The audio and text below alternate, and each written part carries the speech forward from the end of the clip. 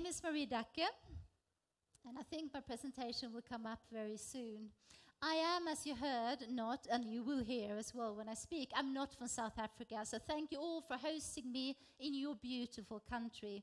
I'm here for a 4.5-month sabbatical, and for the first time I've moved my whole family here for 4.5 months. My youngest son wants to move here. We are very, very thrilled about Johannesburg. There's never a boring day. Not today either. So the other time I work in Lund, Lund University in the southern part of Sweden in the vision group. So as you can guess, my main research area is about vision. And I've looked at vision in humans, yes, but mostly I look at visual capabilities in much smaller animals. And as a researcher, we all researchers want to change the world. And I was thinking I would start a bit with my audience here tonight and see if I can change you. Much of my talk will be focused around some small animals, and it will be about insects. So I would like to start, before I start talking, I would like you in the audience to take about 2 minutes. Think about the first 5 things that comes to you when I say the word insect. And don't limit yourselves to bees or flies. Think about mosquitoes and all sorts of things. Do you find them irritating, annoying, beautiful, or whatever? Think about 5 things. Try to remember them. Tell your neighbor, make them remember what you think about insects. So 5 things, write them in your phones, tell your neighbor, whatever. You have 2 minutes, so 5 things that comes to mind when I say insects.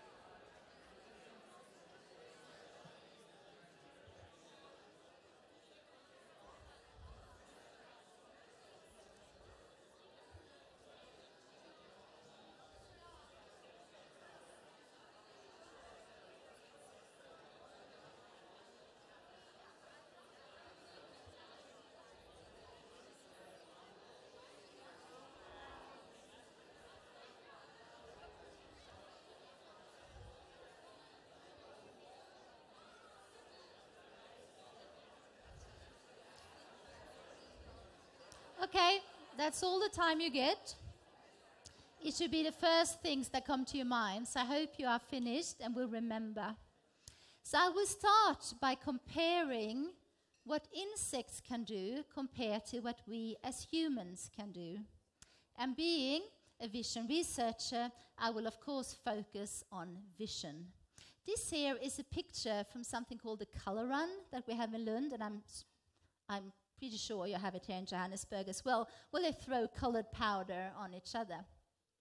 This is the way we see the color run.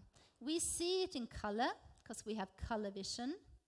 We have 3 different pigments in our eyes, and they are the ones that make it possible for us to see the colors that we see. If we take away 1 pigment, we end up with a colorblind person. The picture to your right is the way a colorblind person will see the world. And about 5% of all men are colorblind, so I'm fairly convinced there are some men in the audience that can't really see the difference between these 2 photographs. So what happens when you lose a color pigment in your eye is that you will see fewer shades of color. And it's not only colorblind people that see the world like this, it's also many mammals that see the world like this. Cows will see the world like this, so will your cats, your guinea pigs, rabbits, and also your dogs. And as you see, a colorblind person or a dog can't see the difference between green and red, which is one of the many reasons why a dog should not be driving a car, because you can't see the difference between the green and the red on the traffic lights. So here we have taken away 1 pigment. You see how many colors we lose by doing that. So where do we place the insects in this picture? Well, we actually have to go to the other side, Because many insects, they have 3 pigments, but many more insects also have 4 pigments, or the butterfly that you see here have 5 different color pigments. I can't show you what their world looks like because our visual system is not able to perceive the world as seen through the eye of this butterfly. But you can just imagine that where we see only the colors that you see on the right, the butterfly will see many more different shades of colors. And this is, of course, helpful if you're flying around in the garden looking for flowers, the exact right type of flowers, and also how to find the center of the flower. So here, the insects actually outmaster us in this task. If we look at the color run again, we will also notice, of course, that people are running. And you also measure visual performance in how fast we can see. One way of measuring that is to let a lamp flash. And if we turn this lamp on and off 60 times per second, that's the limit that we can see it flashing. If it flashes 70 times per second, we perceive this as a constant light. We don't see the flashes. This is, we call 60 hertz, because it goes on and off 60 times per second. Many animals have slower vision, as for example the turtle. They can only see the light as going on and off if it flashes 15 times per second. So if I move my hand like this, a turtle will not be able to see my hand because their vision is much slower than ours. Again, where do we place the insects? Well, again, we have to go to the other side of the spectra, because most insects, they see many times faster than we do. Here, they see up to 200 hertz, and we stop at 60 hertz. This means that when we have the older type of cinemas, if a fly was in the cinema, they would see the film as a slideshow, because they would see all the individual bits of the film, because the vision is so much faster. These also have consequences in everyday life for us. This is why it's so hard to kill a fly with your hand. Because you might be thinking you move your hand quickly, but not to the fly. They will see your hand coming miles away, moving towards it, and they're also very fast in responding, which is why it's very difficult to kill the fly. So insects are also much faster in the way they see the world. So insects in general can do the most fantastic things. Some of the animals we're working on are these. These are the orchid bees found on Bella, Colorado Island in Central America. The bees are here. If you look at them, they are putting their front legs on the tree, and they're doing that to collect scent. We have put eucalypt oil on the tree, and the bees will arrive to collect the scent. Once they have collected it, if you look very carefully, you will see that they take the front legs, put it in their back legs, because this is where they have pockets to create perfume. These are all male bees that come here, and they use the perfume to attract the females. The more complicated the perfume is, the more attractive is the male, because it means they have been able to fly over much larger distances to collect the different scents for their perfume.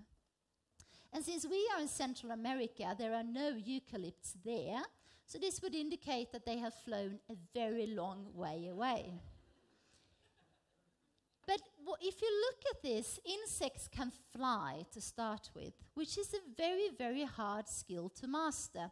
You have to adapt your speed, you have to adapt your position so you don't crash into the trees. And on top of that, these male bees, they know how to compose perfume. They know how to add scent, remove scent, and they know how to get a woman as well, which are fairly complex things, all of these, that these insects actually master. And this is really fascinating that they can do this, because when we look at ourselves, if I look at your brain or my brain, it contains some 86 billion nerve cells. It is so many, so it's kind of hard to understand how many nerve cells you actually carry around each day. But if you were to count them one by one per second, we would have to be many people counting your nerve cells, because it would take us 2,700 years to count all of them. That's how many you have stored in your brain. But if we take an average insect, they will have around 100,000 neurons, and I could count that on myself. It would take me about 27 hours. So we have a huge difference in the computers we carry around with us to solve the things we have to solve on a daily basis. There's a huge difference between a 27-hour computer and a 2,700-year computer. And still, we see the insects performing these highly complex tasks. And one of the things that I want to do in my research is to understand, how is this possible? And one way that I would like to demonstrate this to you, we'll test it in here and see if it works. How many in here have seen this film before? Okay, I'm obviously not in Northern Europe, because then about 50% would have seen it. Good. This is two basket teams. One is dressed in white and one is dressed in black. I want you to count how many times the people dressed in white pass the ball between them. It's a bit dark here, so you will have to concentrate really hard on this task. And to make it more difficult, there's also a ball in the black team. Don't worry about that one. Your task is to count how many times the players in white pass the ball between them. Okay? Do it silently so we can all test our brains, okay?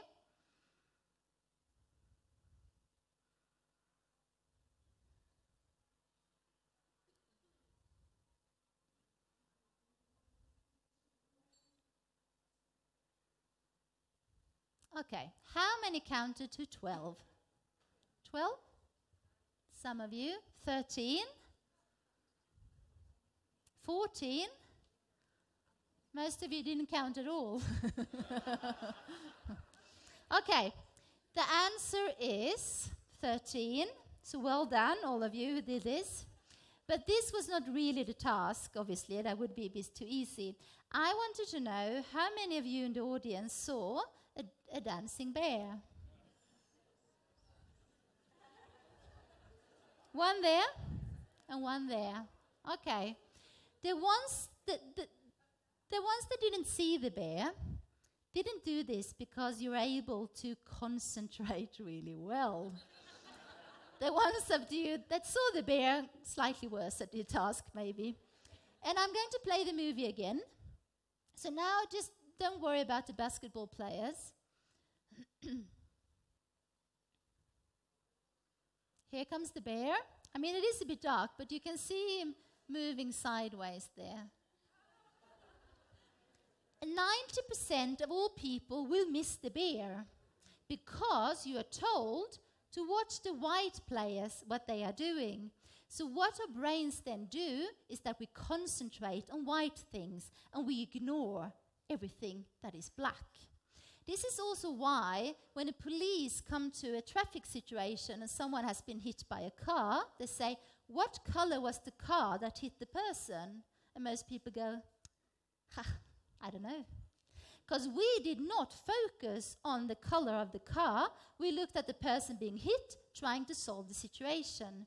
So we filter out information all the time. And this is what insects do to the extreme. They get rid of all information that is not important in order to be able to only focus on the important things. And this you have to do to solve the world using a 27-hour brain. This is not a picture from my garden. I wish it was, but it's not. But this is often where we find the insects we are working on. I mostly work on bees, and they will fly through the garden. If you look at the garden, it's a very complex place. It's full of colors, it's full of moving things, it's full of different objects, there will be other insects, lots of flowers and so on.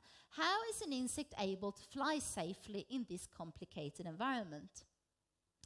Well, they do so using something that is called optic flow.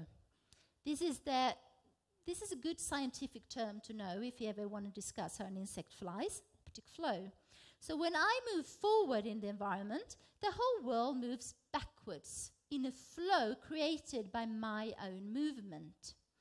If I move quickly, the world will move quickly. If things are close to me, like the traffic lights, they will move across my eye much faster than a mountain that is very distant from me. So things that move quickly are close to me, things that move slowly are much further away from me. And this is something that we investigate in the lab. And the model animals we use are the bumblebees that unfortunately you cannot study here. But it's very easy for us to do it. We basically order them in the mail. We get a buzzing box of bumblebees because they're used in greenhouses. So it's very easy to get them there. They also know where to put them when we get them. It's like, woo. And that yellow box there that you see are the bumblebees. We then train them to fly into a tunnel, the black and white thing you see, onto a sugar feeder where they get fed. That's the blue bit here. Insects love blue. So if you want to attract insects to your garden, use blue and yellow things. And we can then control exactly what they see in this tunnel, and then we film them using a high-speed camera. Because if you remember, their world is resolved very, very highly in the domain of movement. So we have to film them at the speed that they see the world. And we can then use tunnels of different widths. Here is a PhD student that specializes in using big tunnels. So what can we then see from these experiments? Well, the tunnel you see on top is full of black and white patterns. So when the insect flies through it, it will create a lot of movement over the eye. And then the animal can just adjust the speed of the movement to a given speed and fly at that speed. Whereas in the tunnel at the bottom, there are only horizontal stripes. If you move and there are horizontal stripes, nothing will actually change over your eye. So the insect has got nothing to control its speed against. This is what you see. The little black dots you see are the bumblebees flying. And you will fairly quickly see that the bee on the bottom flies 3 times faster than the bee at the top. This is too fast for this tunnel, and they will sometimes crash into the walls. Whereas the bee at the top is flying at a very good speed for the environment it's flying through, regulating it using the optic flow pattern.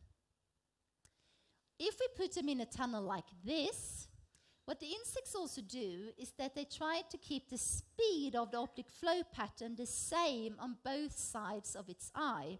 That means it's equally far away from that side as from that side, safest point to fly, because it doesn't want to collide with the walls. In the further part, in the end part of the tunnel, we have again put the horizontal stripes. So it doesn't feel itself moving, it doesn't see any obstacles, and it interprets that as open space, and will then move over to that side to move away from the wall, not to collide with it. And this is what that looks like theoretically, and this is what it looks like when we let a bumblebee fly. You see, it diverts over to that side because it interprets that as not being there at all. So then, what does a bumblebee do in your garden?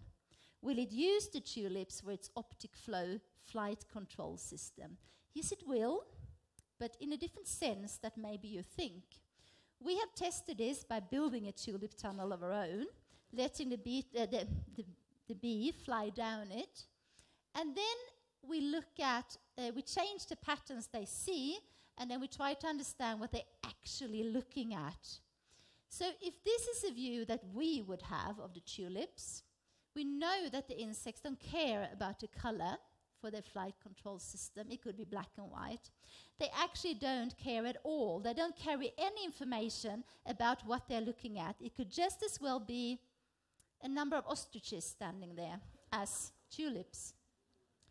They don't care about the details of the ostriches, And really, they don't care if it's obstacles or anything else out there. All they look for are differences in dark and bright. And that is what they register moving over their eyes.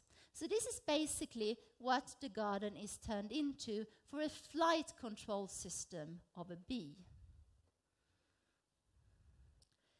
Other bees don't necessarily fly in a garden. This is again a tropical bee from Central America. This is a nocturnal bee that has a totally different problem in its world, and that is trying to negotiate the world when it's dark. They will fly very quickly, so we'll move over to a slowed down version. Every night after sunset and before sunrise, these bees are out flying. They fly for kilometers, and then they have to return to their own little nest in the rainforest. A forest is full of sticks, but it has to find its own little stick, and it's so dark that if I throw the stick on the ground, I will not be able to find the same stick again. Even so, this little animal is able to find its way back, find its nest stick, and crawl in again to feed its larvae that it keeps in its nest. And we wanted to know if they can use vision to control their flight as well. So we have just placed the same setup, but now out in the forest instead, and looked at what happens with the bees. And I'm just going to show you what happens when we place them in a tunnel with horizontal stripes when they can no longer control their flight. This is what we see. Here comes the bee, and it's sadly enough crashing into every possible surface of this tunnel, because everything they use to control their flight is vision. Otherwise, they would surely have used it in this situation. So eyes on these tiny animals can still be used when it's very, very dark. And there are a number of neuronal specializations to make this happen. And these bees here have been the inspiration of for cars that are supposed to see themselves at night, not to drive into other people, and the inspiration has been taken from these bees. This is some beautiful piece of research done by other researchers in my lab. So we are constantly designing different types of robots, different kinds of electrical devices, and using insects as inspiration is used worldwide. And this is mostly because they can do these amazing tasks with very little brain power. Because when we design robots, we often want them to be small and lightweight and cheap. And thereby we don't want to equip them with a big and heavy brain. And where is it better then to go for inspiration than to the insects that have already solved the problem of looking at very complex things in a very simplified manner? This is also why many of the robots that have been designed sort of resemble the insects as well. So, I know you don't have to answer this, but just think about it. Do you think you maybe want to reconsider your view of insects so far? But if you don't think so yet, I'll give you many more points to why you maybe want to do this. The reason why I'm here, and I have kept on returning to South Africa for maybe around the last 20 years or so, is to work with the South African dung beetles together with my colleague Marcus Byrne, that is also here tonight and was here on stage a while ago, and is the reason why I am here today, I would say. That is to work with these beetles. We don't study flight control in them, mostly because they're not very good flyers all the time. We often find them sitting on the barbed wire where they have themselves been very successful in flying into the barbed wire. But also because beetles are really difficult to deal with. You can't really make them fly when we want to and so on. But we look at them more for their navigational abilities. So one really large interest is to understand how animals are able to navigate the world using no other equipment than themselves. So we find a dung pile, we can just wait there, and then the insects themselves will show up, because this is their favorite dinner. Once they have found a dung pile, they dig into it and they start forming a ball, a little lunch bag, however you want to look at it. And then they start to roll it away from the dung pile. And other beetles will, of course, still be flying into the dung pile. And they are warm because they've just flown. If you're warm as an insect, you're also very fast. So you're very likely to win a fight with someone else that has already made a ball. So they will often have a go to try to steal it.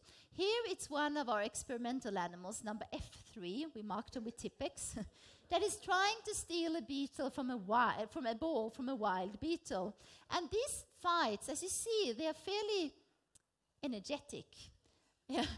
And it's not good for the owner of the ball to have to do this. It costs energy, they will be warm in the sun, they can be eaten by something, of course, if they stay out here for too long. And ultimately, they want to keep their ball. It looks like it got to keep its ball. No, because F3 attacked again and eventually actually got the ball. So it's risky business.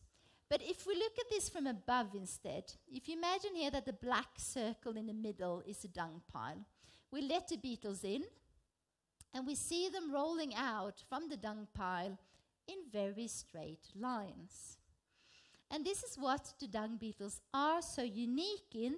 It's their ability to, you just give them a ball and they will want to roll it in a straight line. Why do they want to do this? Well, if we imagine this is the dung pile, this is the place where they don't want to be. This is where all the shit happens, and that is the place they want to get away from. And the most efficient way of doing that is to move straight. Because if you move straight, you know you will never ever come back to there again, and you also get away with every single footstep.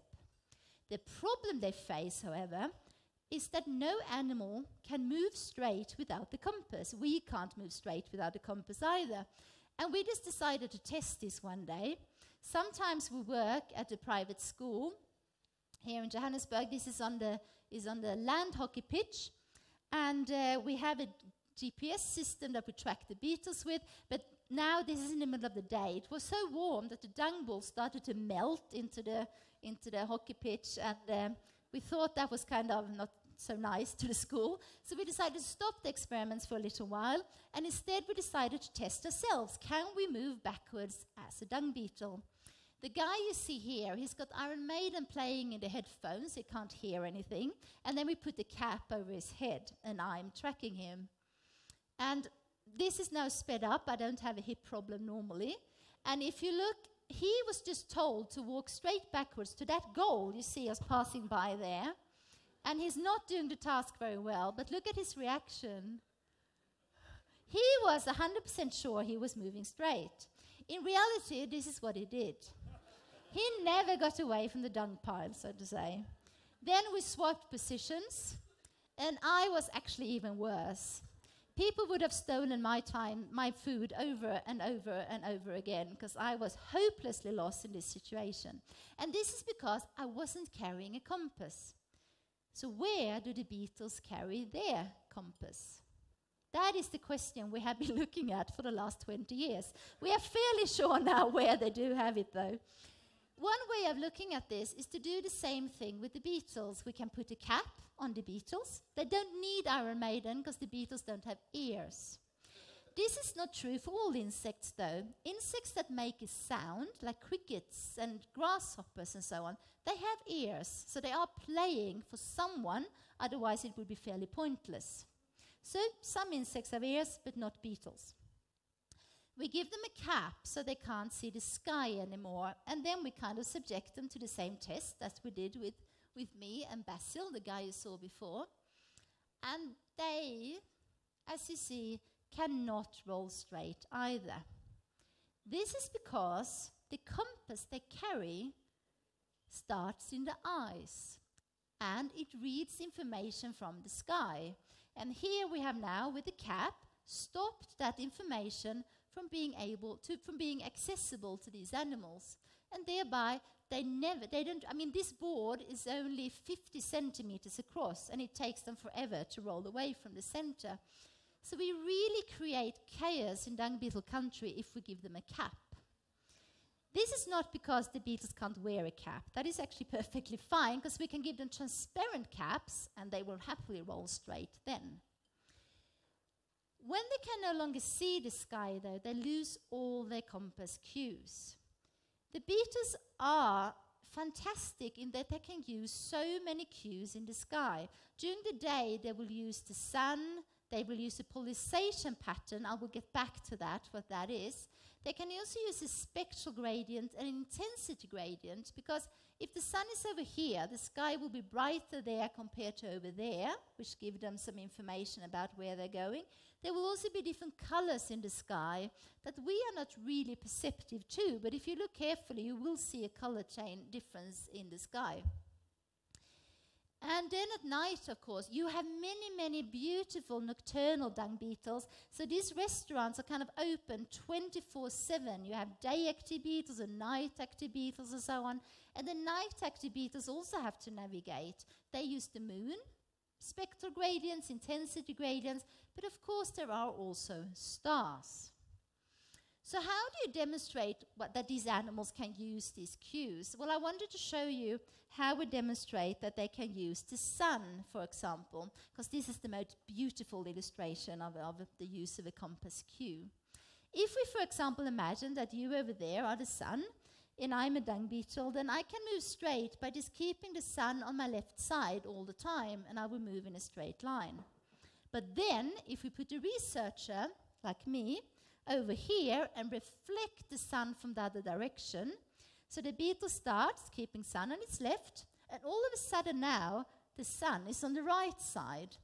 In my compass system, it tells me, oh, I'm 180 degrees, of course. So I need to rotate, get the sun back on my left, and I think I'm moving in a straight line. This is what that looks like for a beetle.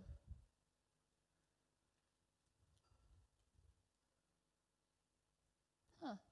Can you press the arrow and see if it goes forward?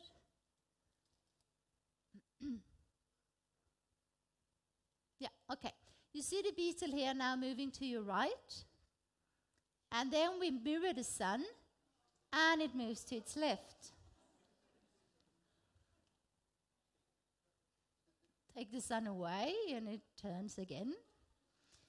We can keep on doing this for as long as we think is fruitful for what we want to do, because from the perspective of the beetle, might be having a fairly rough day, but it thinks it's moving in a straight line. Okay. So a sun compass is used not only by these animals, but also by ants and bees and so on. It's a fairly common type of compass in the animal kingdom, so to say. Ah, now we're out of tune. Yeah.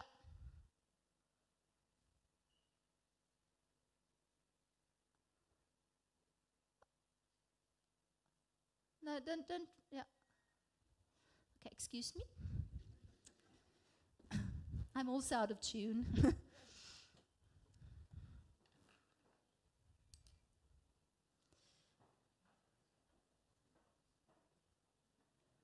Okay, let it be night. So at night, there is, of course, a full moon. Beetles can use this just as a sun. But around the sun and the moon is also a pattern of polarized light. Having a vision, an ability to see polarized light, basically means you can see the difference if light is vibrating in this direction or if light is vibrating in this direction. This is something we fully ignore because we cannot see the difference between these two states of light. And dung beetle can, and so can many other insects as well. And light, polarized light, is formed in circles around the sun or the moon. We can, in an easy way, think about it like a circular pattern around the sun or the moon. And it doesn't really matter now if the moon is hidden by a cloud, because this pattern will still be there in the sky, and the animals can use it for their navigation. The dung beetles, the South African dung beetles, are the only animals in the world that are known to be able to use these light patterns around the moon.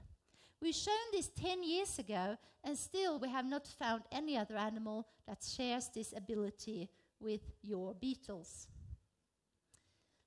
So what about when there is no moon? Well, there will be stars, and in the southern part of the world, we have a beautiful Milky Way as well in the sky. Theoretically, we don't think that insects can see stars. Their eyes are just too small to perceive the little stars in the sky. Even so, when we did our experiments out in the field, everything pointed towards that the beetles were able to hold a straight course under the stars. We did not think that what we saw was true. We returned the next year, we tested them again, and still they were able to use the stars. So now we had to start to think, how can an animal use something they can't really see? To answer this, we moved into the Johannesburg Planetarium. And here you see my wonderful colleague Marcus Byrne as well, holding a beetle. And we worked in the planetarium for several nights. We were only allowed to work at night because they had shows during the day, with a slight little scent of cow dung, I think, during the week we were there, because we were there all night rolling beetles in the planetarium. And what we came to was that no, the beetles cannot see stars, but they navigate using the Milky Way. The Milky Way is this streak of light that runs across the sky, and if you don't, it doesn't matter if you can see the stars, you can still see the streak of light. And that is what they navigate to. They can roll parallel to the Milky Way, they can roll 90 degrees to the Milky Way. It helps them to hold the course. And as of today, these beetles are the only animals in the animal kingdom that can navigate using the Milky Way. So how does then a biological compass work? What happens with the information? Well, it starts in the eyes. The little pink bits you see, maybe it's not so pink here, are the top eyes of the beetles. And if we rotate the head of the beetle, they will even have 2 eyes on the underside. So the beetles have 4 eyes rather than 2. And it's in the blue bit that they see the polarized light.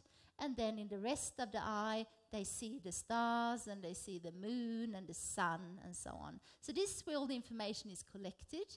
Then it goes into the brain of the insect. Remember, they have about a 27-hour brain. That's the little white matter you see there. We can take it out, and the brain contains, just like your brain, different areas that are concerned with different problems in the world. And in the very center of the brain is where we find the compass center. This is where all the information for the compass is sent, and then a signal goes out to the animal where to move. Okay, maybe now more and more of you, hopefully, will stop using Doom when you come home tonight and not kill all the insects that you have in your house. If you haven't reconsidered your view of insects, if you thought they were fairly negative creatures before, I'm now going to give you one last thing to think about. This is one of the animals we have recently started to work with. It's a beautiful little dung beetle, and in difference to the other beetles, it actually has a home. So the other beetles will take the dung ball, roll it away, and then dig down where they think it's suitable, consume the dung ball, and a few days later, they come up again and they fly somewhere else. They don't really have a stable home situation, but these ones do. They will come out of the little nest that you see here, and they kind of look around. That's their compass at play. Then they run out, find antelope dung in a petri dish, not usually, and then they start heading back to their nest. They do it backwards, though, which you might think is a bit funny. And this guy now is not just going straight, it's going straight in the correct direction towards its home.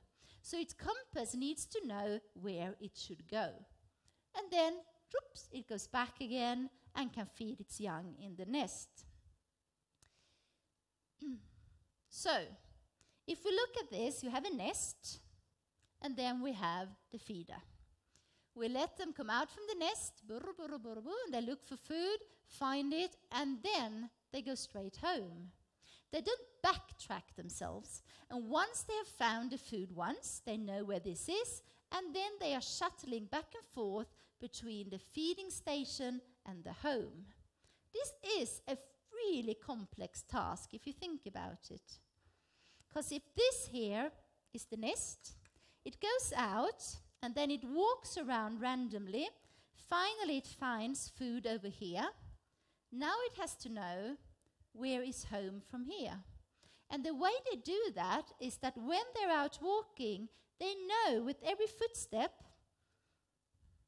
it's like, I'm walking in this direction, this far, I'm walking in this direction, that far, now I'm going here, this far, and that far, and in this direction. And then here, they need to do some sort of calculation from all these different segments of their route to come up with, my nest is over there. And they do this with high precision, and then they go home. This is a system called path integration. We can do it using calculators. The beetles can do it using only their 27-hour brain. So the way we test this is the best way. We let them come out of the nest. They walk over to the feeding station here. We then lift them up, so they can't measure this happening to themselves. So we move them over here. This is now not part of the calculation, because they haven't moved it themselves. They come here and they go, okay, where is home? Okay, it is over here. Because they haven't understood the movement we have made for them, if they use a path integrator. So here comes the beetle, whoops, being moved, and it runs home. And this is where it starts looking for its nest. So it calculates it correctly, it's just that we messes up the system by moving it. But again, it has to know distance and direction to be able to do this. One thing that one could think they would be using is to recognizing home. People are incredibly, the way you navigate here is using landmarks. You know what that pub looks like, you know, I don't know what you have here, the billboard and the broken car or whatever is around here. And that is the way you find the way to the pub. That is not what the beetles do, because we can take them from here, this is where they live. We can then carry them over to a car park where there is nothing. They will accept this as, yeah, okay, I'm in the neighborhood, I'm close to my home. And even though it looks completely different, this is the type of information that is ignored by the beetle in locating its home. So here we have done exactly that. I have moved the beetle from where it lives, then I move it over to the car park. The white bit is where we theoretically know that the nest should be, because we know which direction it is and how far it is. And we release the animal, and it goes, oh, my home should be somewhere here. Because it knows the distance and the direction, and then it drops its pellet, because it's very inefficient to carry around a large piece of food when you're looking for your home. How did animals do this? That is a very good question, and that is what we are recently trying to understand. They probably use a compass similar to the ones we have seen in the ball-rolling cousins. And how do they measure distance? Maybe they count their footsteps or any other solution. But even if we don't understand how they do it, we know they're able to do it with their miniature brain. So now I would like to ask you, how many here have reconsidered a view of insects after this talk? Unless you loved insects before, because then you can, of course, hold your hand down. Oh, a few. Good. Then I've accomplished of actually changing the world a little bit, because I personally reconsider my view of insects almost every day. Thank you so much for having me here.